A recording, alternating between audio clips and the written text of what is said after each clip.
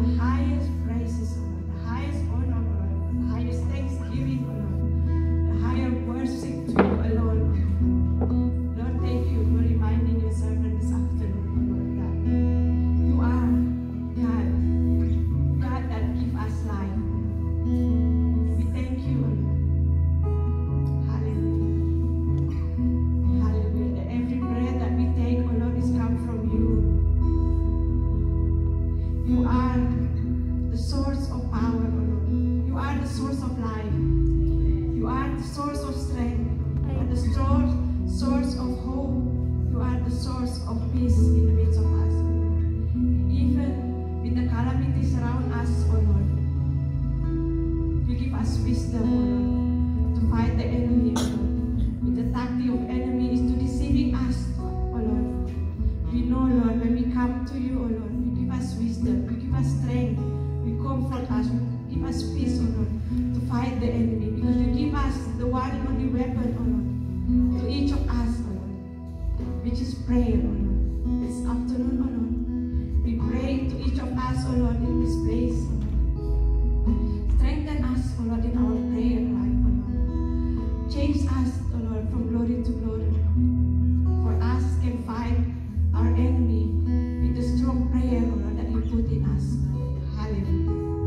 Lord, this afternoon, O Lord, to each of us, O Lord, may the spiritual understanding for us, O Lord, open, O Lord, for us to receive your word and to understanding, O Lord. That, Lord, we pray this afternoon for your servant that we use this afternoon. Hallelujah, hallelujah. Lord, katulad sabi ng Elijah kay Elijah, we pray this afternoon, O Lord, for your double portion of anointing, O Lord, with your servant, that he will preach, O Lord, your word with boldness, with love and with compassion, O Lord. Amen. Hallelujah. Hallelujah. Hallelujah. We know, Lord.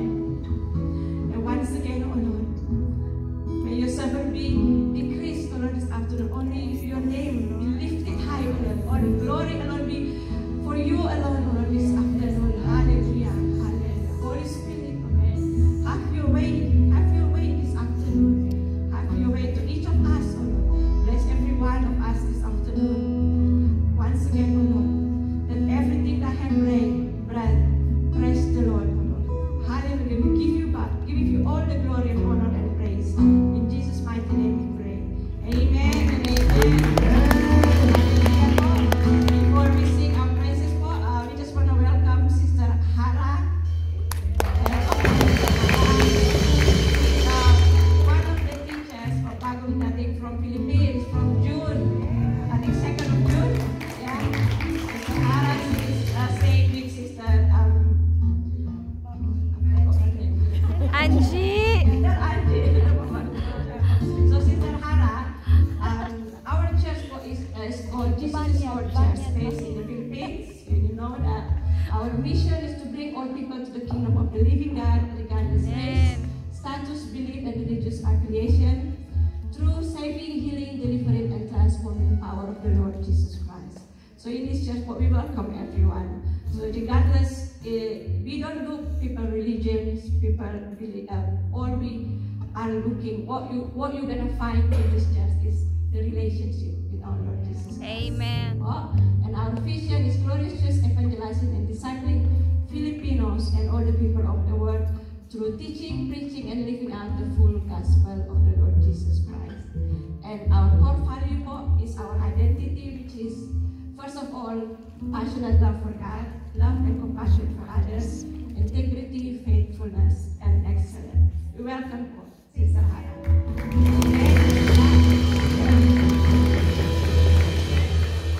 Are we all excited to praise the Lord? Amen.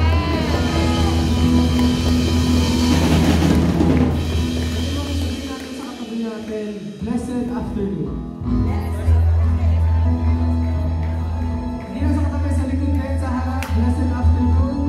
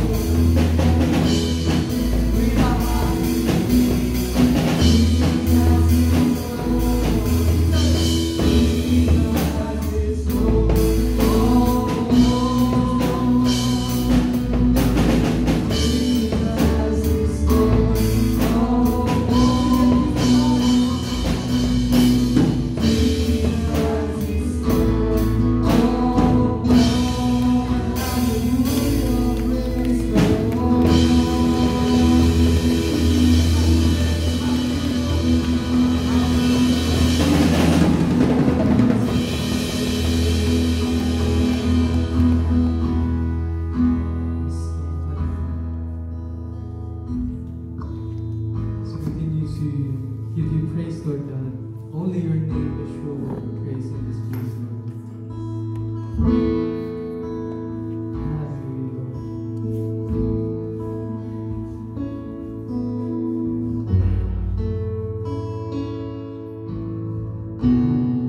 Your name is so glorious, Lord.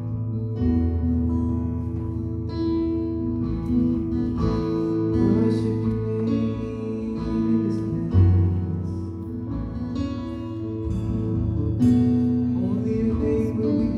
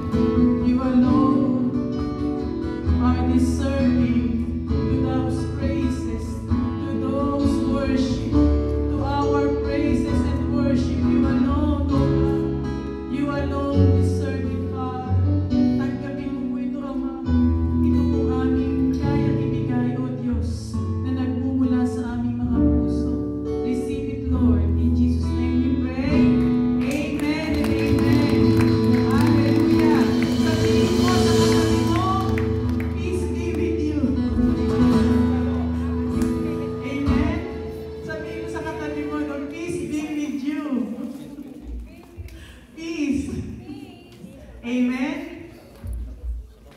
Hallelujah. Hindi ko po alam kung paano sisimula. Pakiramdam ko kanina ang lamig na mainit. No?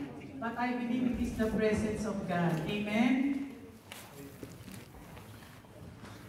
Praise the Lord po. This month of August, we are with the theme of an enemy defeating army. Amen? So last week po, tinuruan tayo ni Brother Aldrin, no? Our first week. At ngayon po ay dadako tayo sa ating pangalawang linggo ng pag-aaral. This is a continuous, no? Nakita ko po dito, no, Brother Aldrin, a continuous, whole chapter, the chapter of Ephesians chapter 6. Paano po tayo, pa-escalate, pataas tayo dito, no? Kaya sabihin mo yun sa katabi mo, peace be with you. Hindi tayo magkaaway. Sabihin pa natin, I love you with the love of the Lord. I love you with the love of the Lord. Alam niyo po yan po ang hindi kayang sabihin ng kaaway, yung magmahal. Kaya takot na takot siyang banggitin yan yung salitang yan, no? Sana sa mga mag-asawa, meron pa rin I love you. Sa mga anak, no? I love you, Mom and Dad. Hindi yung pag humihingi lang. Si Ray Joshua, whenever asking us, I love you, Mom. I love you, Dad. Talaga naman. Puro I love you yan eh. Pagka ano na. Amen. Sige po, we will carry on, Brother Josiah. Amen. Let us open our Bible. Sana po may mga Bible din tayo na dikit palagi. Ephesians chapter 6, verse 12. I pray po na let us remain focused. Huwag po kayo kay Sister Agnes tumingin. I am just a broken vessel. By the grace of lang po, nakakatayo tayo. Amen. At nakakapagpatuloy. Let us focus to Jesus. The most beautiful, the most wonderful in this place. Sabi po sa Ephesians chapter 6 verse 12, for we are not fighting against flesh and blood enemies, but against evil rulers and authorities of the unseen world. Intindihin po natin itong verse nito. Let us analyze this verse. Whom we are fighting with? Is it flesh and blood? Not. Amen?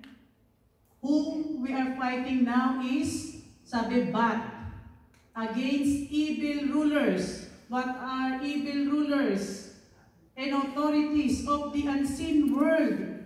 May kala mo ito lang yung mundo? There is an unseen world. Grabe, no? Against mighty powers of this in this dark world. Binigkas mo na naman. So may ibang mundo pa pala.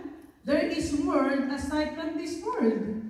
No, unseen and dark world. Unseen na nga, dark pa. Talagang hindi mo siya makikita. It is totally invisible. and against, ito po, and against evil spirits in the heavenly places.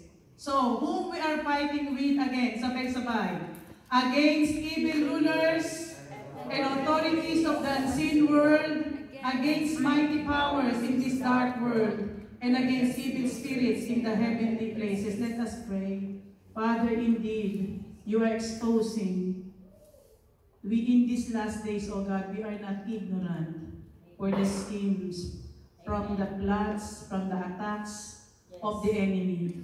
You are exposing this evil, dark world, O God, which originated in heavenly places.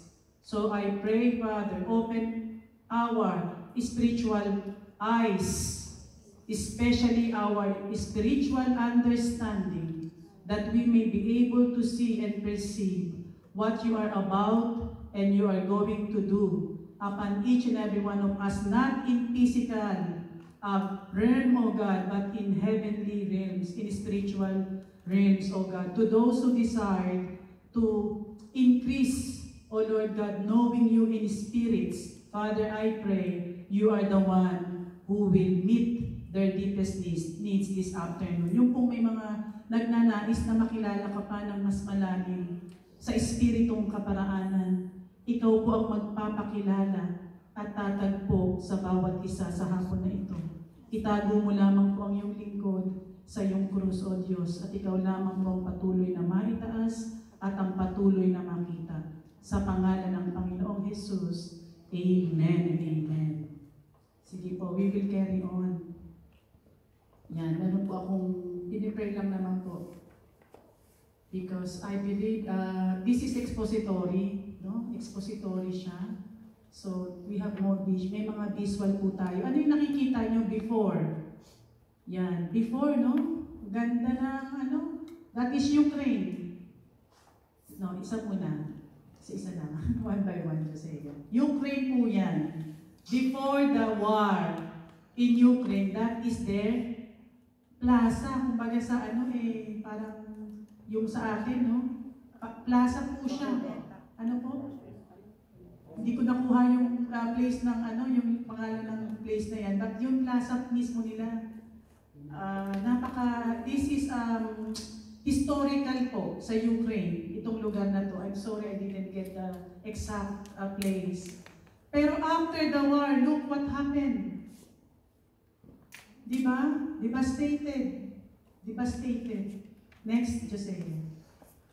Ayan. Ito po hindi yan sa Ukraine. This is somewhere in Arab nation po. Yan. Tingnan nyo yung palengke nila noon. No? Kita-kita po, no? And after the war again, maganda po ba? It is lovely to see the aftermath of this event. Next. Ayan. Carry on ako, may nagsasabot. No? Ano po yan? Family. Maganda po ba? Nakaka-enjoy bang tingnan? Na ang pamilya ay nag-aaway. Is it pleasing into your eyes? No. And then, isa-isa lang ha, Josea, one by one. How about this? Is he happy? No. Serious? Serious siya, no? Seryoso, talagang he shows that he is in a situation maybe because of Josea. Ayun. Sino nga naman ang ingiti? Pagka you are depressed, sorrow, stress, anger, failure, suffering, tired, frustration, hindi ka talaga makakangiti. Even false smile, you cannot. You cannot fake smile. You cannot fake joy. Makikita sa mga mukha yan. Kaya ngitian mo ang katabi mo, yung totoong ngiti. Ngiti ng tagumpay.